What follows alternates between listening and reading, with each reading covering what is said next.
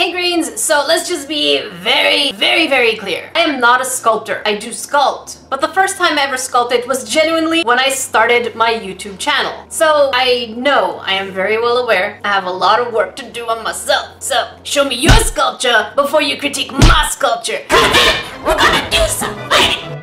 In all seriousness, I am looking at my sculptures a few months later, and for me, it gives me an opportunity to look at what I've created where I was once very proud of it. Like this little guy. I'm just joking. This thing over here. This goes in the trash. So throughout all these years, I've made so many different sculptures out of polymer clay. Some I absolutely love, others I hated, and so I figured since the teacher in me needs to give some grades, I might as well critique and grade my own sculptures. Don't think of it as a way of putting myself down. This is a perfect opportunity for me to see where I'm slacking off and how I can get better based on that. And oh, there's so much to work on. Take that.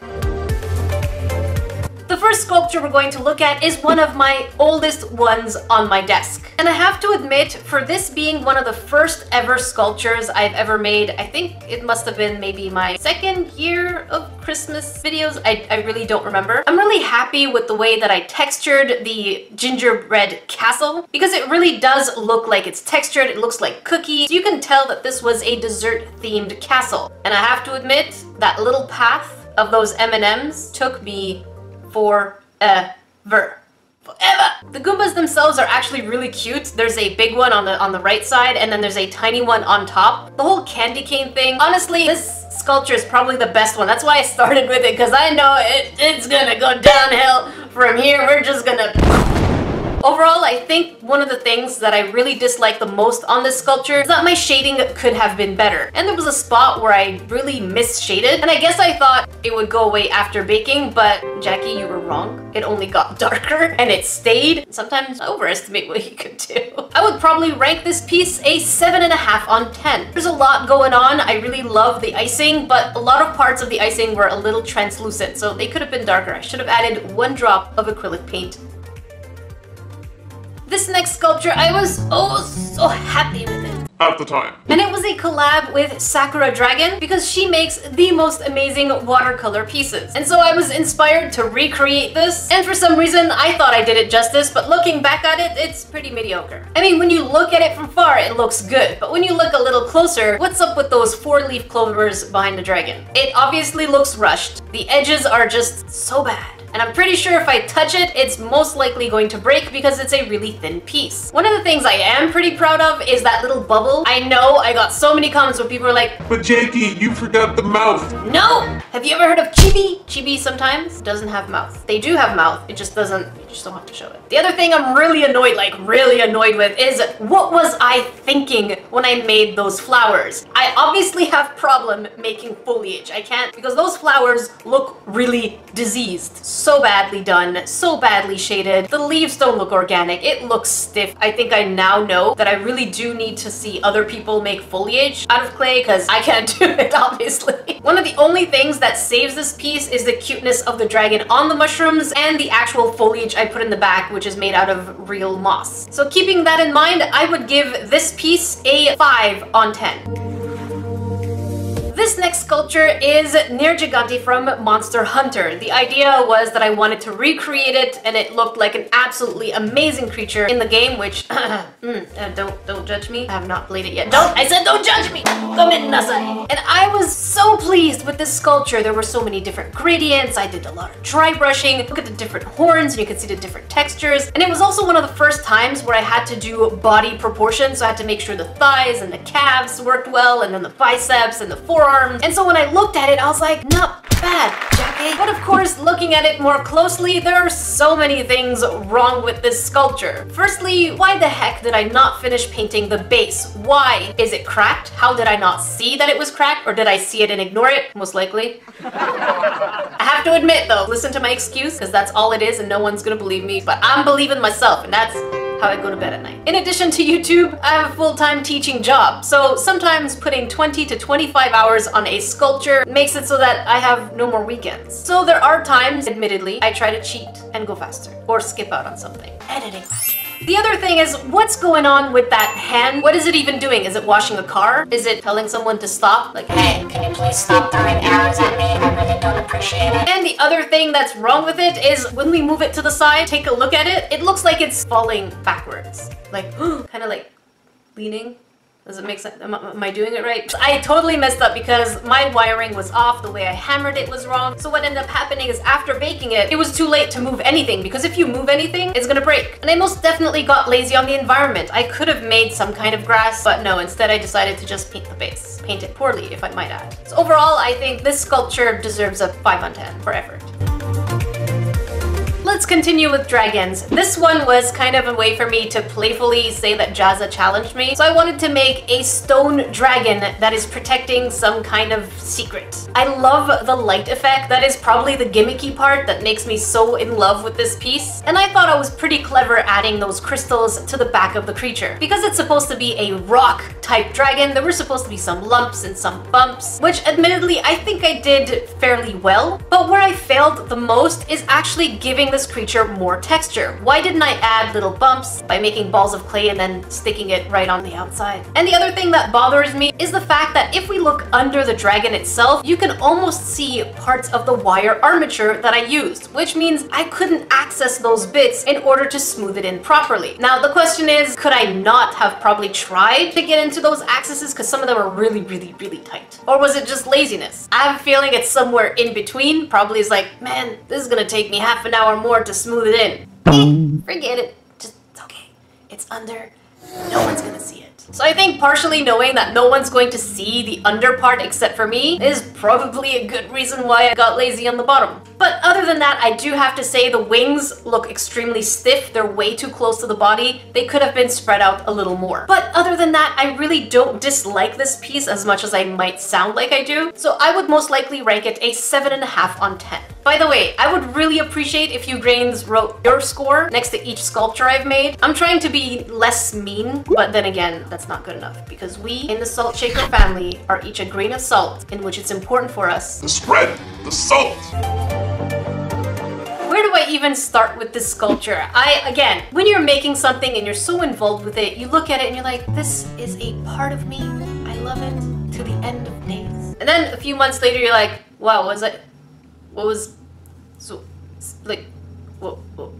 going on?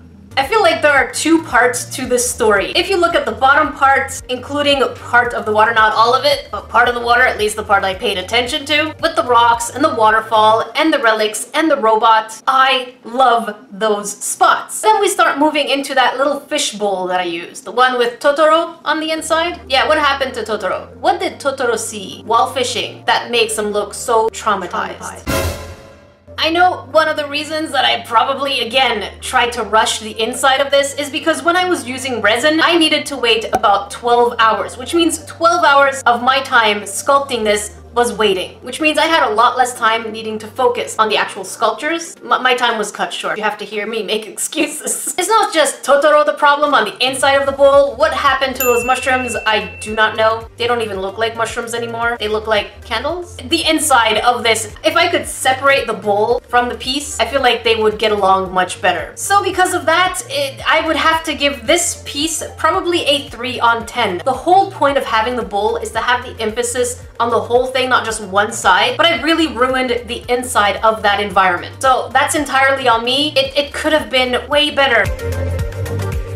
If you didn't watch the anime Ancient Magus Bride, I recommend it 100%. It is one of my top 5s anime, again, of all time. So for this piece, it is a monster and it is a creature and it has like this flowiness to it. And I wanted to recreate a moment of sadness in this creature's life. It's not a spoiler, by the way. And I would have to say it's probably one of my favorite sculptures of all time, even looking back at it now, because I feel like the slouchiness and the movement and the hand on the floor and the other hand reaching for the wand really does give that impression of melancholy. Very sad. I was also really happy at the fact that I thought of making the wand out of toothpick and then breaking it, it really does look like a piece of wood. Where I probably feel the least proud of is the base. As you can see, part of the brown is just incomplete. I didn't do the finishing justice. In the grass, and many of the parts was also not painted enough, even though I thought it was painted enough. I should have looked a little more closely. I feel like my biggest problem for this is the finishing touches. But the sculpture itself, having the cow type head, made me so happy. I mean, just look at the cow type head. I had never done anything like that before I sculpted this piece. And I believe the head alone I spent about maybe 2 hours on. I don't remember, but I know it was quite a long time. So because I am emotionally biased towards this piece, I would give it an 8 on 10.